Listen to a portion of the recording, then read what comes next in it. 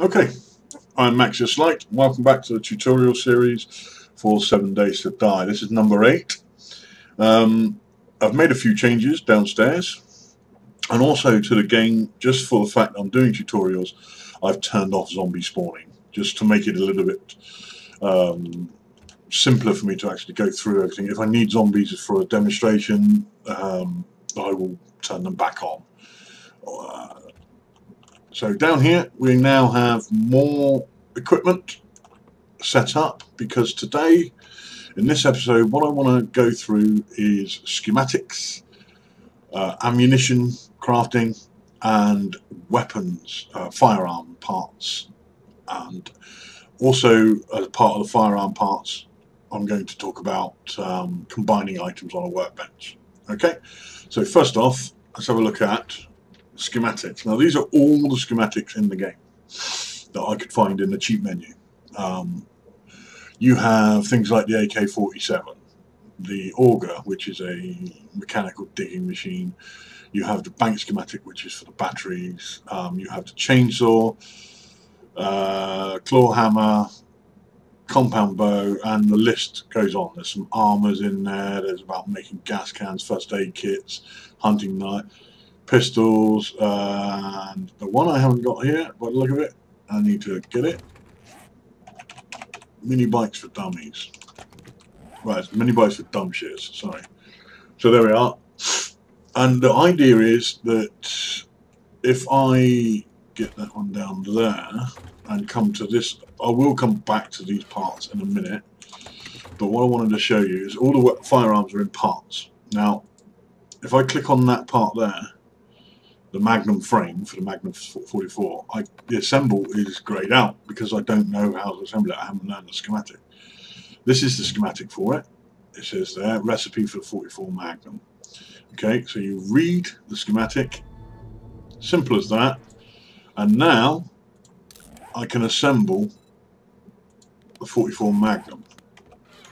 Okay, and the same goes for everything in here.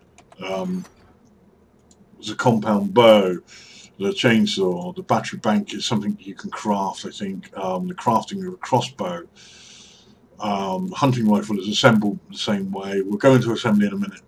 All the armors which are crafted, crossbow bolts, exploding crossbow bolts, flaming arrows for your compound bow, hunting knife, and so on. The list goes there through. I don't know what the tasting brew. I think that means you can make a sign for your house. But these ones are all the painting. I'm going to do some work with painting in another video. But these, as you can see, they all have different decorations, masonry, so that's files, so that's, I guess that's a mock-up of something, and the masonry, and so on and so on and so on. Right, so you have to learn those in order to be able to paint, because at the moment I don't know any. Okay, so what do I need to carry on with? It was just going to be pistol parts. I've done the Magnum, that's all I needed to do. Weapon parts. Okay, so weapon parts. Now, if I go into my crafting here and put in 44, the only thing that comes up is the ammunition. So I can't, even though I've learned the schematic, I can't now craft a Magnum 44. But what I can do is loot gun safes, looting some cops, looting some random zombies sometimes in the airdrops and things like that. You get these random parts. Now you pick up the one part, and then once you've learnt this schematic, you can click on the assemble and it tells you what you need. So for each Magnum, to make a Magnum, I need a Magnum grip, a cylinder, parts, and a frame. So we'll go into that. We'll pick these up. We need Magnum part, cylinder, frame, and a grip, and we'll grab that as well.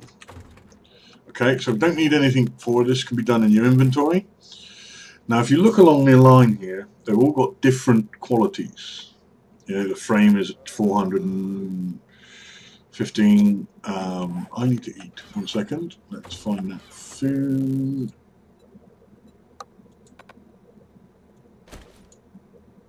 Oh, I'm not hungry, I'm thirsty. Okay. Let's quickly drink this. 1, 2. So this bottom left, look, again, if you see the man putting a cup to his mouth, 93% now. There you go, I've had a drink, I'm fully cool. Right, let's carry on what we were saying. Now, the parts all come in different shapes and sizes, different qualities, depending on your looting skill, maybe. Sometimes what you can find in a box is dependent on your,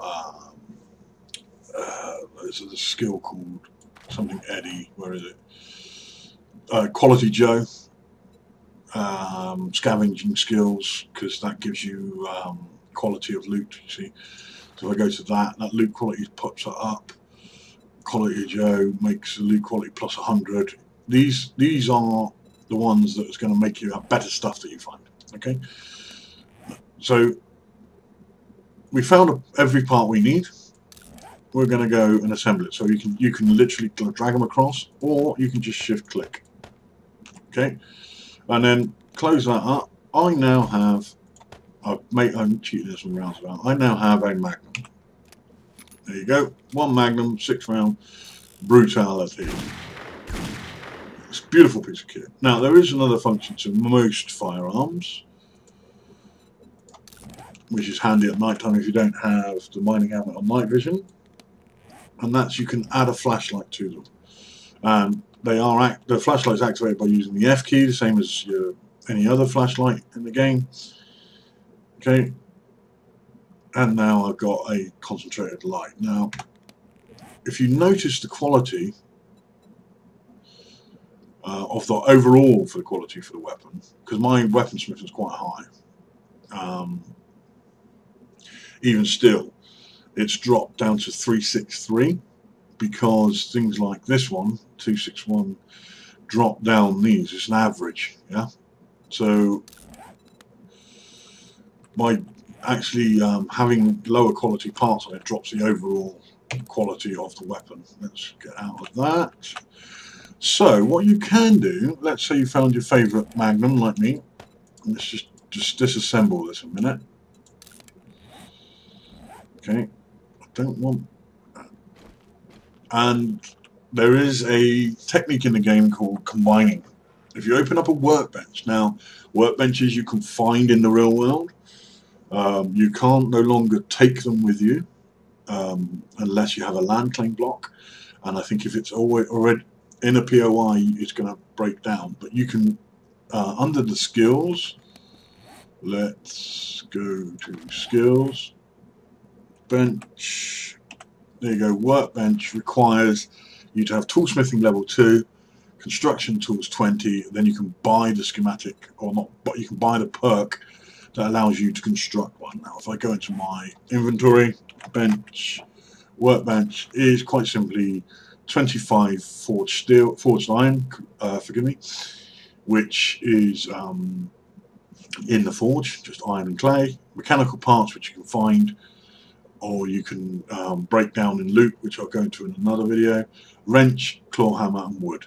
The wrench is hard to find, or you can, I believe, yep, the wrench is a item that you can construct, you can build. So let's just quickly check the wrench isn't gated. No, it's not.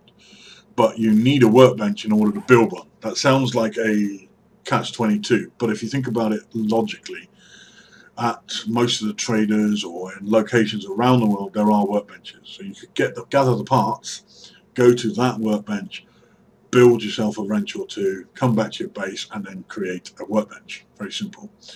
So let's get on with what I was saying. I'm going to take all of that lot in there. Now as you can see I've got various items of each of the parts, yes? So 4 of each. And they've all got different levels. Let's just scrap that a minute. Sorry, it's my habits, I can't help it. Let's get rid of that. Okay, so let's look at this one here. This is the cylinder. I have a 208, a 364, a 364, and a 448.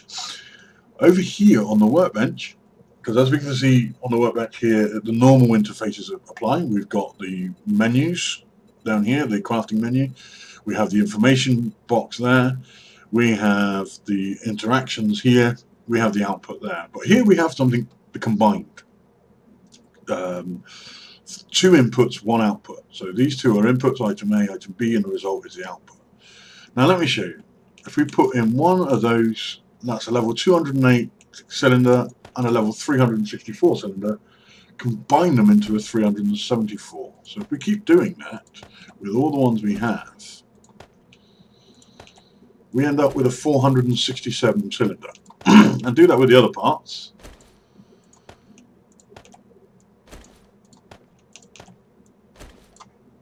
Okay, we're going to end up with a much higher level Magnum than we did originally. Now we started out with a very low level. Now there you go, 600. That's the cap. So now we no longer need that one. But let's now assemble the. Let's assemble this. And now we have a 520 Magnum. It was a 200 and something. I can't remember what it was. I'm sure someone will point it out. But now we have a 520 level Magnum. Yeah, which does a huge amount more damage. Again, you have to reload every time you update or repair or stuff like that. So there, as I was saying in the game, let's just quickly do the same. You can do the same for tools. Okay, so what we need a few of those tools. Oh, we've got wood and everything. So let's go around and grab the wood. Yeah, this is all cheated in now because this is basically a tutorial for you. When you're making tools, now I'm going to make steel tools. The steel fire axe has a maximum quality. My skills in tool crafting, I'm in the wrong menu. I do apologise. My skill in tool smithing is 10 of 10.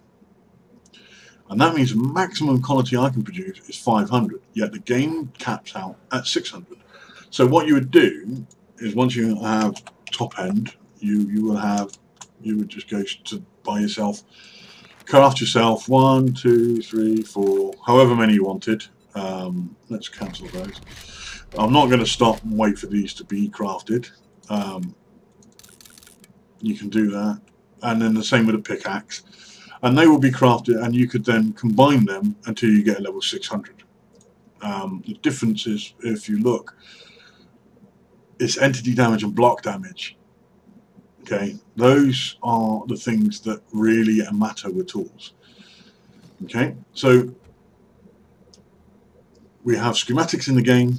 In order to get the, let's take the ride out with the Magnum. In order to get the Magnum, you'd need to find the schematic, which we covered in here. In order to build this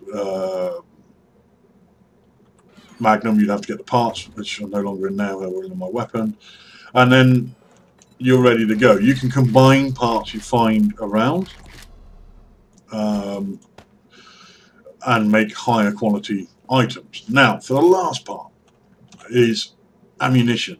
Okay, so if we go into here, this takes 44 Magnum shells, and if we look at that, putting 4 in the search, it's given us this icon here.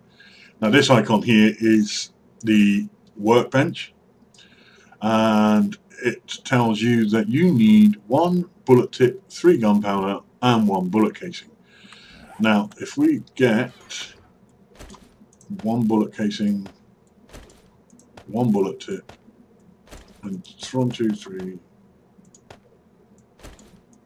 3 gunpowder.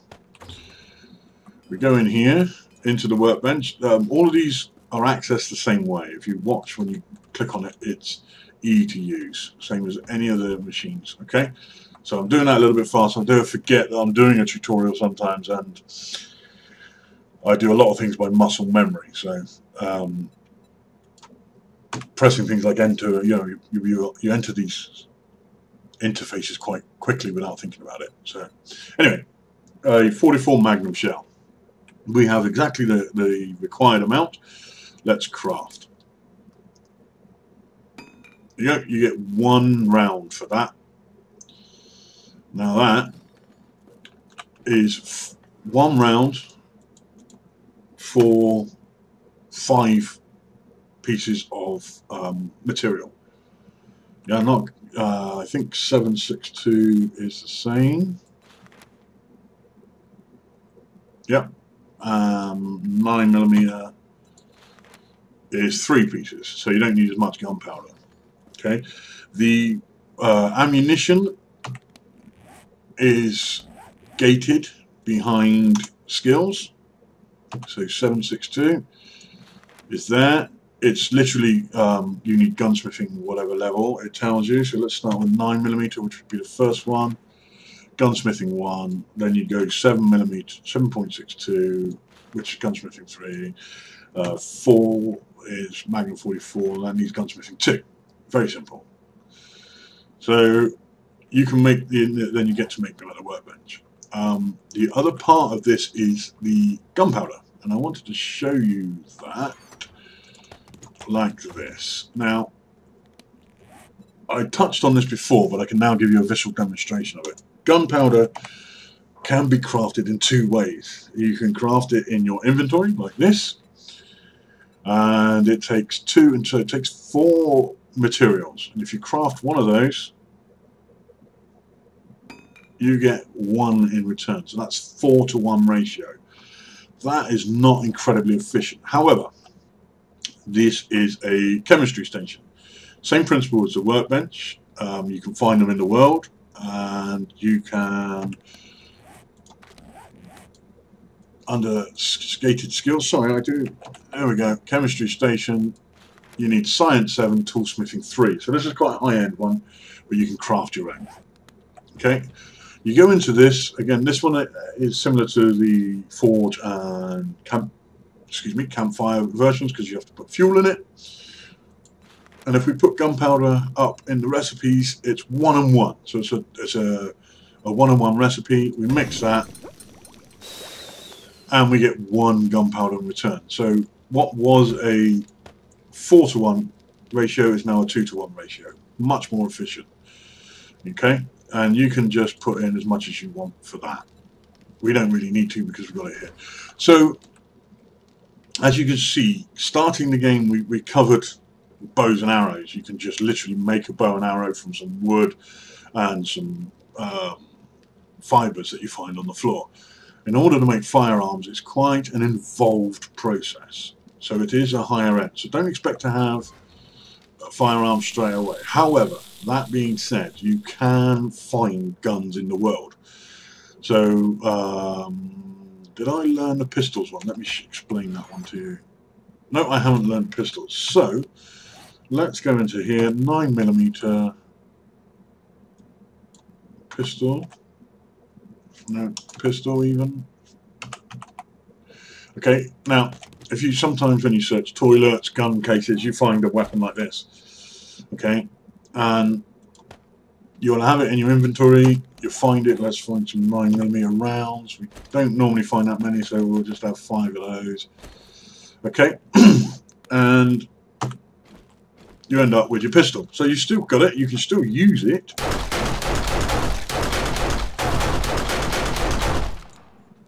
Right, and all the ammunition you have, you can use. But once it breaks, you can't fix it. You can't repair it, and you can't interchange any of the parts. So if you find a better pistol grip than this and a better part, you can't interact with it. You can't assemble or repair it or upgrade it until such times as you learn the book. Okay, so that's firearms in a nutshell. That's, I mean, what I've looked at is some schematics like these. I love these schematics. There's loads of them in the game, and the higher end ones are just awesome. They're good, really, really good fun. We've looked at some weapons and how to upgrade the parts, how to assemble the weapons once you've learned the schematics, and ammunition production. So that's, and if you look at all this, one point on ammunition production I've forgotten, I apologise, is the bullet tips and casings. They're made in the forge. This is a lead one, so what I put in here is lead and clay, because bullet tip, okay, requires 2 lead, 1 clay, and you get 1 bullet tip in return. Okay, so you can make as many of those as you want, and it makes hundreds of them. There you go, boom, boom, boom, boom, boom. It's making lots. Same for the casings, bullet casings. You get 2 brass, 1 clay, gives you 1 casing. I've suddenly had a massive drop in frame rate. I apologise for that. I'm not quite sure why that's happened. There we are. The only peculiarity is shotgun ammo. Now, they've done shotgun ammo differently. It doesn't require a bullet casing. It requires gunpowder, buckshot, and paper. Now, buckshot is made in the same way as bullet tips. You go into the forge, and it's made of 3 lead and 1 clay. So it's a lot more expensive to use. And then you assemble the shotgun ammo. I haven't learned the skill yet, but you assemble it exactly the same as any other ammunition at a workbench. Okay, so I hope this one's helpful. This is a little bit more advanced. There's a lot more in there. If I've gone too quickly over anything, please feel free to drop a comment and say I've covered something and you didn't quite understand it or whatever. If you do have any ideas for future tutorials that you're struggling with or you're not quite sure about, let me know, and I'll do my best to drop you a video and see what I can do about it. Alright, thank you very much. Enjoy the video. Ta-da.